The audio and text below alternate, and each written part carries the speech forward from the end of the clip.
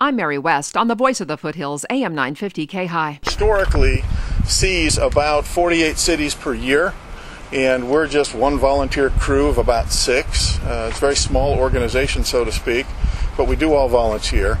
And the most important message that you could probably get out for us is that that airplane will be here next weekend, the 27th and 28th, here at Mather Field, performing rides for those that can afford to take a ride on the airplane. They're not inexpensive, but it is a chance of a lifetime to step back in time and experience what it may have been like, just a little slice of what it may have been like in one of these airplanes.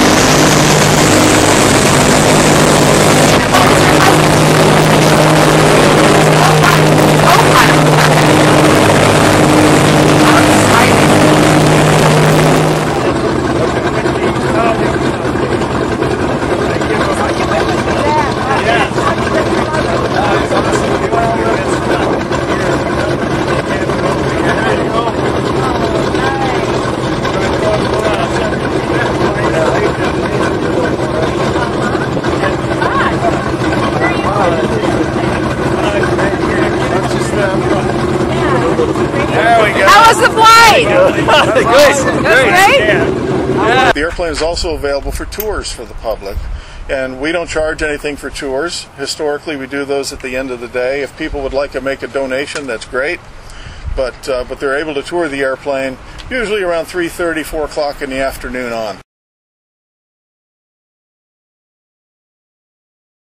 I'm Mary West on the Voice of the Foothills, AM 950 K-High.